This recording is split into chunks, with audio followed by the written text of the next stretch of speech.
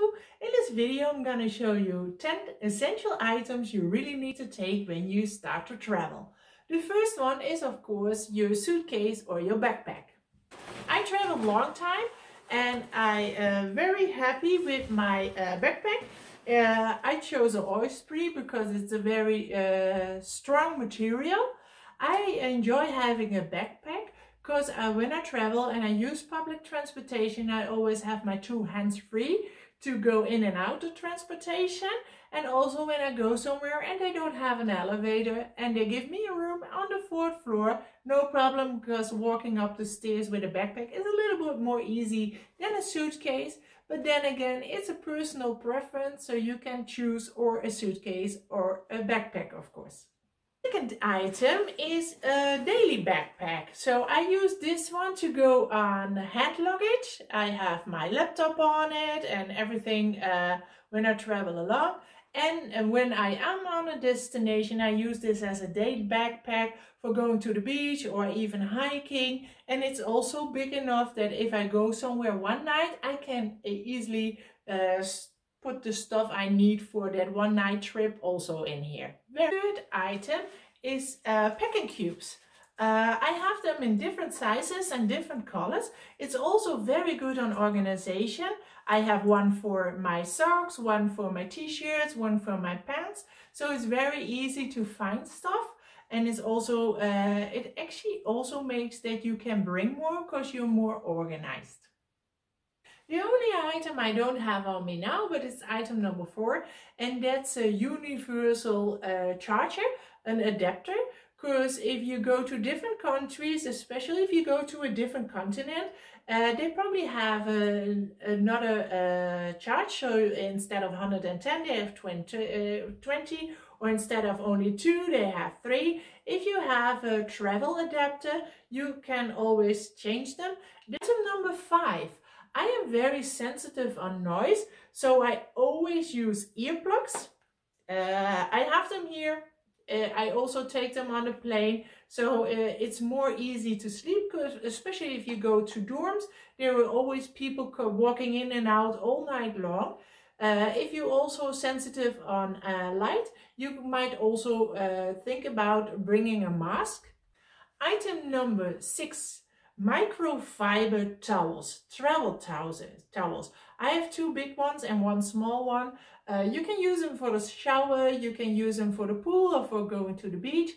A very plus of it is that they dry very, very quickly and they're super, super light. Item number 7, a hat or a cap and a scarf. The hat and cap will protect you even if it's cold or when it's warm. And the scarf, it's very easy. You can use it as a blanket if you go in a bus or in an airplane. It's very cold, very chilly.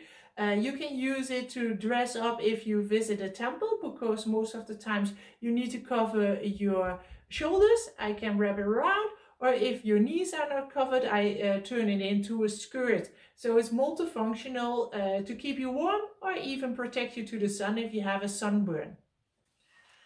Item number 8 is a money belt. I only use this one if I have a travel day, if I go from A to B. I have my money in it, my emergency money, I have my passports on it. So for me, it's I do my airplane tickets in it, everything of paper, what I need is in here. I don't wear it like most people here. I wear it under my clothes and I put it here. So it's not that easy to grab. And in daytime, I never use it, of course, if I go into the streets.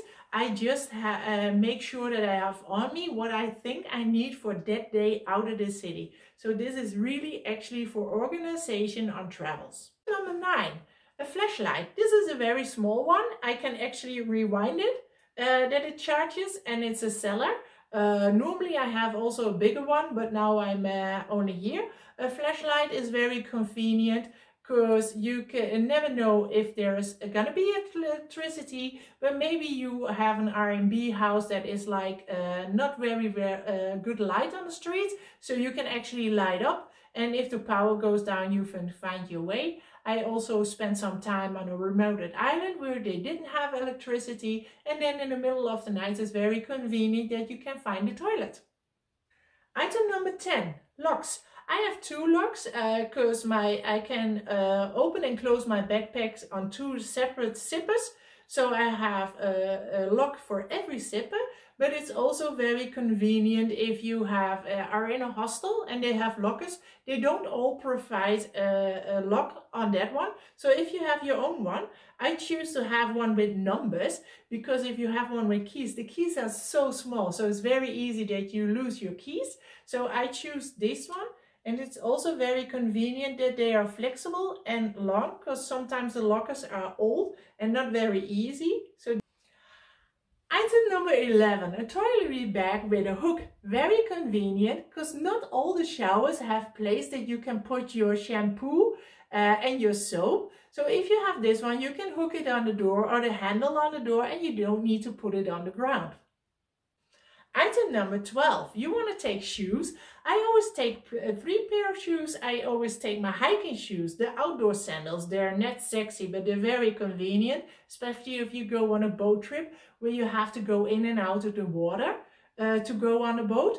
And I wear sneakers. If you don't have a hiking boots, that's not very necessary, but I would say that you have at least 2 different types of sneakers, one that you actually can walk on for longer.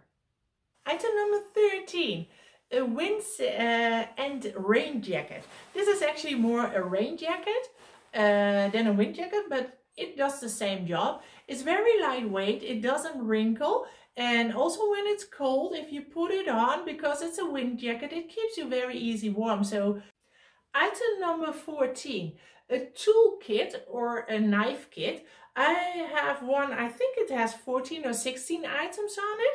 I'm especially a big fan of the scissor and the knife part for opening stuff.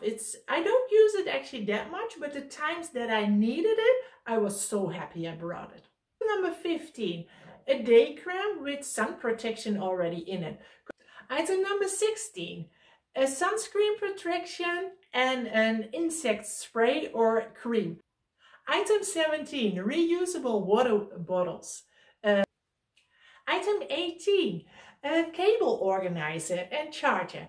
I have all those items that I need for all my electronic stuff, for my e-reader, for my phone, for my laptop. I all put it in one bag, and it's always very organized. Item 19 already, sunglasses, or in my case also, you need reading glasses. And look how cool this one is. This has even lights, so I can read the menu in a dark restaurant.